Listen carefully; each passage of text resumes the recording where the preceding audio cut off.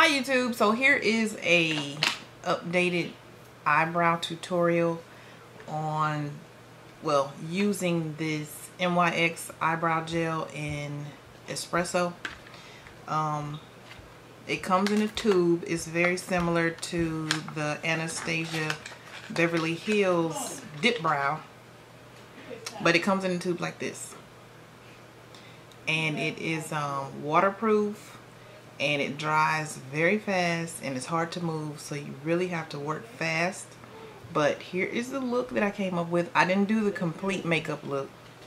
I'm just showing you the eyebrows. And if you want to know, I have on the NYX lip cream in amethyst, and I also used the extreme purple studio liquid liner for this look, but I did not record the complete look. So if you want to see how I got these eyebrows, then keep watching. I'm starting with my Urban Decay primer potion, which will help my eyebrows stay on all day. I'm taking a spoolie and using my MAC spike pencil just to carve out the shape of my brows.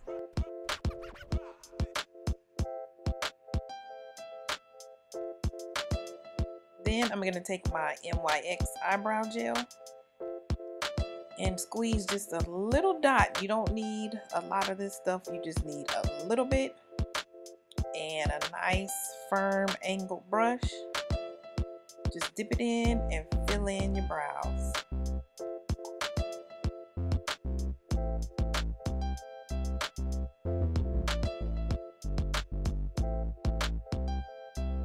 As you can see, it makes it much easier if you carve out the shape first. It doesn't really matter what you use, as long as you carve them out first, then all you have to do is go back in and fill them in.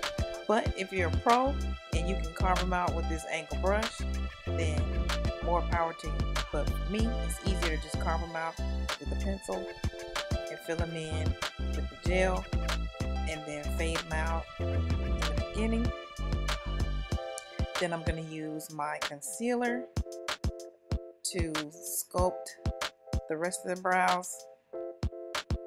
I'm using a lighter color on the bottom than I do on the top, so that I don't get the halo brow look.